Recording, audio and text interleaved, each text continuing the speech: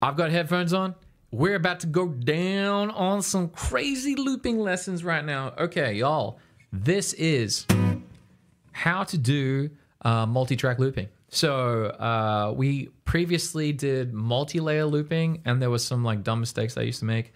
Obviously, one of the key mistakes, if you watch that video, was spend the money on things that are good for your career in music or whatever you're trying to achieve. And the Looper X is 100% that one. So if you're going to get into multi-track looping, or you just want to get into looping, buy this bad boy. Don't buy the cheap stuff. This thing is going to save you so much time and money. It's not even funny. That all rhymed. It's because I'm a songwriter. Wordsmith of the century. Now,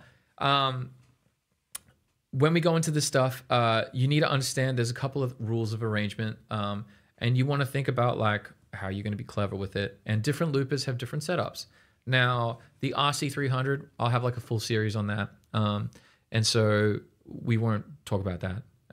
But basically, the concept of multi-track looping is going to be the same across any style of looper that is similar. RC300, 600, whatever. The Looper X, Head Rush, they all have the exact same thing. You have up to 4 tracks. The RC300 has 3. And each track has its own, basically own loop that's going to be stored on it, and it won't affect the other ones. So it has its own identity. It's in its own house, essentially.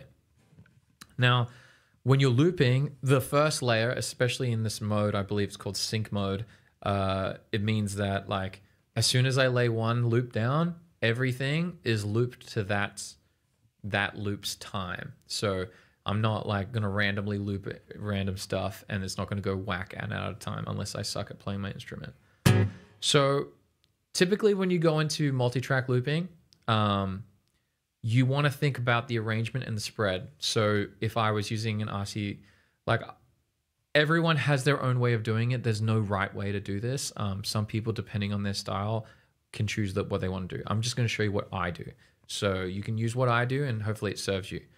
I personally, when I have this, you can literally see the names of it on the video. I have guitar on the left, bass is track 2, beatboxing, guitar smacking is number 3, and number 4 is like my vibes. So that's what I mean is like my vocals. It's like brings the vibes. Woo. That's pretty much what I do for that one. Now, if I was on the RC300, because it's only 3 tracks, I combine the bass and the drums, and then I have the guitar in the middle, and then I have extra stuff on the 3rd track, and that'll be like for vocals or vocal looping and things like that. But if I'm gigging, I'm pretty much only using the 2 tracks on the RC300, and I'll explain to you why. So when I go into arranging a song, I'm not looking for... I'm looking for the song to have like an emotional drive, and I can connect the different sections in the way I want it to. So typically, I will build the loop, I will start playing, and then I don't have a loop during the first part of the song. And then when I get to the chorus, I bring it all in. Now, if I want to have the second verse feel a bit stripped down, but a bit more energy, I just take all the guitar parts out, and then I just like leave the bass and drums. And that creates like a really cool vibe. It keeps the harmony moving because we've got the bass that's cueing where the harmony's going. And then the drums is keeping the vibes going. But it gives me space in my vocal to then pull it out and then bring everything back in the chorus. And it sounds very cool.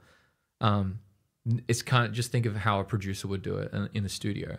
So that's all I'm doing when I'm looping. So basically, exactly what you did in the previous videos where we were doing multi-layered looping, you're just splitting those layers across different tracks. So instead of stacking everything on one track, we're spreading it out around multiple tracks so that we can eliminate things and bring them in when we want them to. So let's go back to Shape of You, and I'll loop it how I do it. So I'm going to get my guitar track out.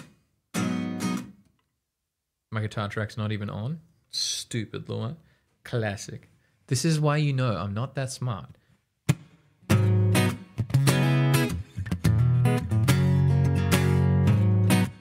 on guitar track, I get my beat tracking.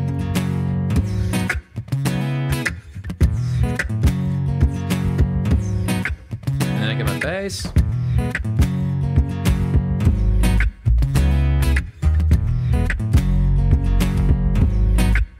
And then if I want to add some vocals, I do the.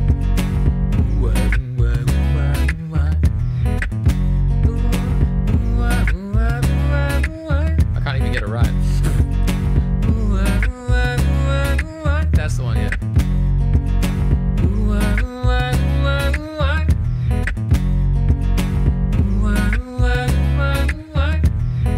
So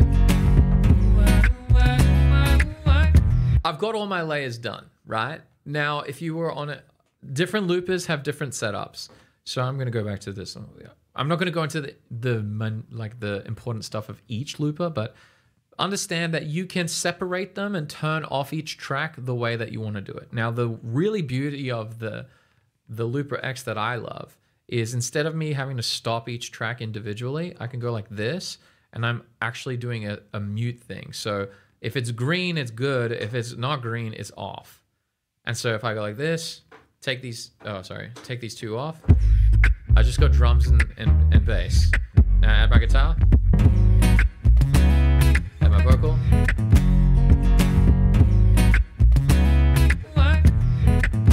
So that's, I have a lot of flexibility in what I want to do.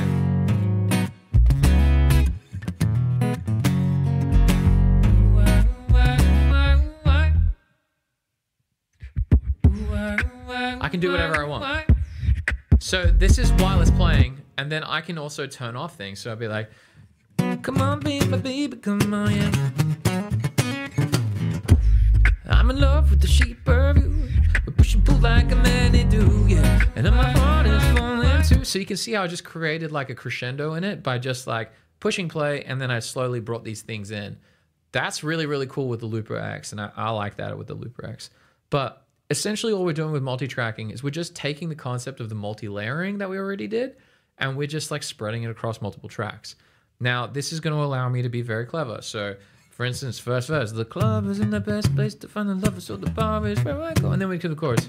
I'm in love with the shape of you, yeah. Push and pull like a man to do. I don't want to add that vocal to the second half of the chorus. I'm in my body. I'm in love with your body. So I've got that going. Now, because I've already hit this huge crescendo, I've hit this huge vibe of like, we're at like 90%, nearly 100%. And now I'm like, well, I need to re-bring us down. I need to create some tension resolution, some movement in the dynamics. Instead of me going, I'm in love with the shape of you, in love with your body. One weekend, we'll let the story begin. We're going out on our first day. You see how I've already played. Be thirsty, so good, we can leave, fill up it back up, I feel it to play. And then I get through the song, and then when I'm about to get to chorus, I'm in love with the shape of you, yeah. Push and pull like a man it do. Oh, my heart is falling too. I'm in love with your body. So you can see how I'm using the tracks to build isolation and give myself flexibility of taking away the guitar and just having the bass and drums, and then bringing the guitar back in, and then bringing the vocals back in. And so the whatever arrangement of the multi-layer, like of the multi-track loop that you want to build, you can build. If the song feels like you just need to have the bass and the drums going, you do that. Typically, I like to pair the drums and the bass together, because when I split things, I just want to have bass and drums. That's just me. If I want to, typically I gear everything towards my guitar playing, and so I can do lots of improvising. So if I can do lots of improvising, then that means I'm going to build a solo. I'll be like, you know, I do my 6 solo, insert crazy solo here. Woo! That impresses Ed Sheeran and John Mayer. Woo! And then I want to bring a crescendo up. And then I have the guitar. It just brings the vibe up in my solo.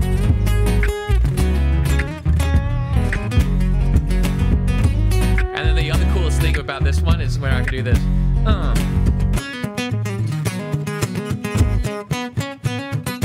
On, off. On, off.